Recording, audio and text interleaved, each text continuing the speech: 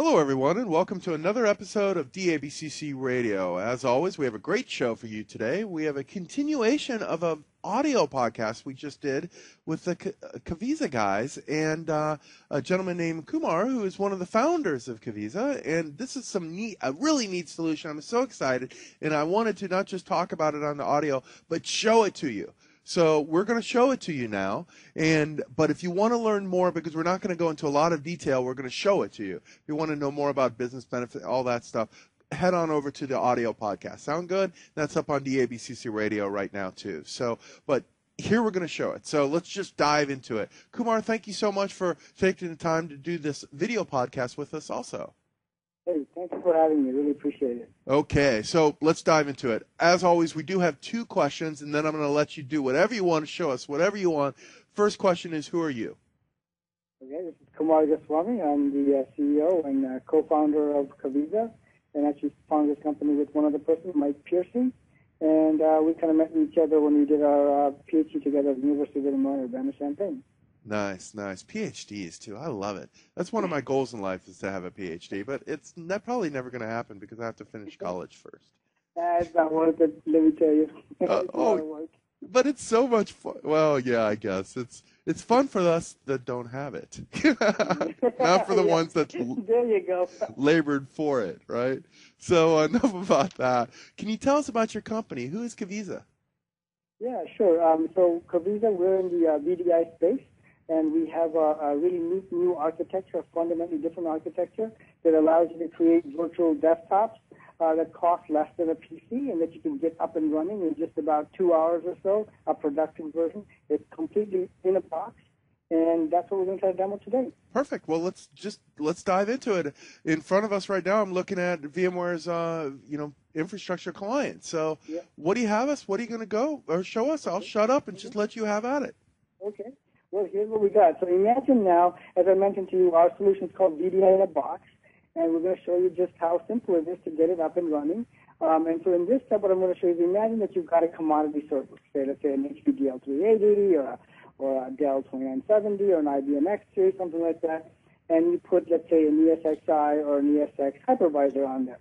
And then what I'm showing you here is the VMware infrastructure client. It's a free client that you get with the hypervisor, and we're going to use this client to actually import our Kaviza Manager virtual appliance.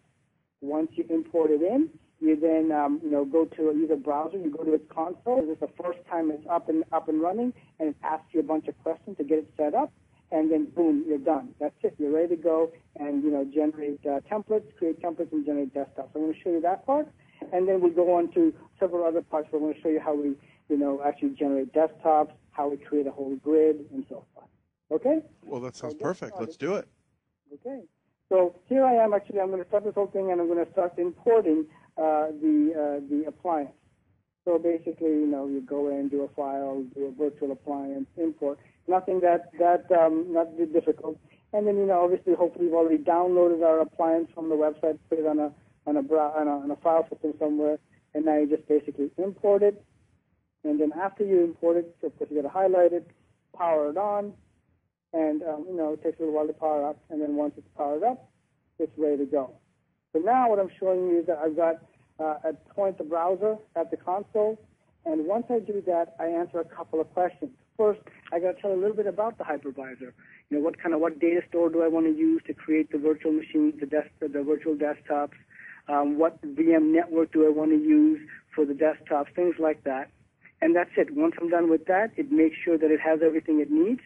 And then it asks me questions about creating this grid, the fabric that I was telling you about. And since this is the first guy into the grid, we create the grid. We gave it a name called demo, and we save that information. And then we have to get information about the user database. So you can use an internal database, or you can use something external like Active Directory and LDAP server. And basically all you need is read privilege so that you can go in and get users and groups from the Active Directory. So we do that. And finally, since you use DSX, you can actually synchronize with Virtual Center. We're not going to do that here, and we're just going to turn that off. And as you can see, what you've done is just that. And so now, what you're seeing here in the console, in the grid tab, is that the Alpha 1 server that we just brought in is activated. There's nothing going on. There's no desktops, nothing. Everything is idle. But it's now inside the grid. And so now you've got one server in the grid.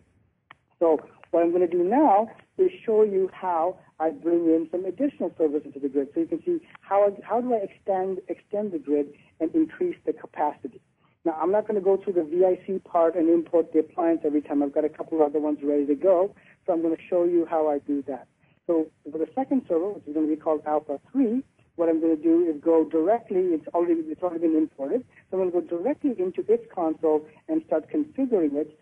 So here we are, actually, as I was saying, we've got the second server. It's going to be called Alpha 3, and I'm in its console right now, and I'm just about to log in. I've already imported, like I did the first one, Alpha 1, so I'm not going to show you that part. And here we go. We're going to log in. And this time you'll see there's just two steps. I still got to specify its specific hypervisor, what data store I want to use on its hypervisor. This one you'll notice has two data stores, so I'm going to pick the one that I want. And then again, same with the networks. And now when I specify the grid information, instead of creating a brand new grid, I'm going to actually join the existing grid. So I click join the grid. And now what I got to do is give the IP address or DNS name and show that I have admin privilege into that first Kaviza manager in the grid. And so now they start talking to each other, and basically it should be done, and we are now in the, once the setup is complete, we're in the grid. So as you can see, very, very simply, it's point and click interface, we were able to actually get two servers in the grid. They're both activated. They're not doing very much right now, but they are actually talking to each other. They know about each other's existence, and now they're going to be ready to share information with each other. And finally, I'm going to switch to another screen because I've got a third one that's actually going to put into the grid, and I'm not going to go through all these processes again, but I'll show you what it looks like once it's inside the grid, and then we'll go through, what it looks like once it's in the grid. So here I've got three servers in the grid, and what I'm going to do is kind of go under the hood and show you exactly what's happening. So Alpha 4 has just been brought into the grid, and it doesn't know anything. It's essentially empty. And so I'm going to click on those folder icons, as you can see there, and these folder icons will tell you about the templates that it has. Now, the templates are, again, master images from which you create desktops. So you can imagine there's an accounting template, a finance template, and in fact, I think that's what we have in here. So again, Alpha 1, Alpha 3 are already in a grid called demo. Alpha 4 has just joined, and so let's just take a look at what's going on inside Alpha 4. So as you can see here, Alpha 4 is saying that, hey, look, I know there are two templates out there called accounting and finance, and I'm waiting for them because I know I don't have them yet, okay? So that's what you see when you look at Alpha 4. Now let's go to Alpha 1, and let's see what Alpha 1 says. And Alpha 1 is saying, okay, look, I know you just joined. I'm going to take the accounting the accounting template, and I'm going to prepare it and send it to you. And simultaneously, you'll see that Alpha 3, meanwhile, if you click on it, is doing just the opposite. It's saying, hey, I'll take the finance template and send that to you.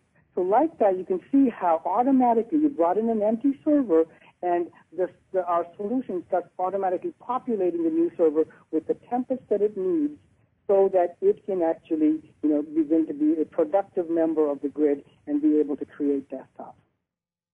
So now what I've shown you so far is how easy it was to get the first server up. I showed you how we bring in additional servers, Alpha 3 and Alpha 4, and how they talk to each other and get prepared and move all the key information and templates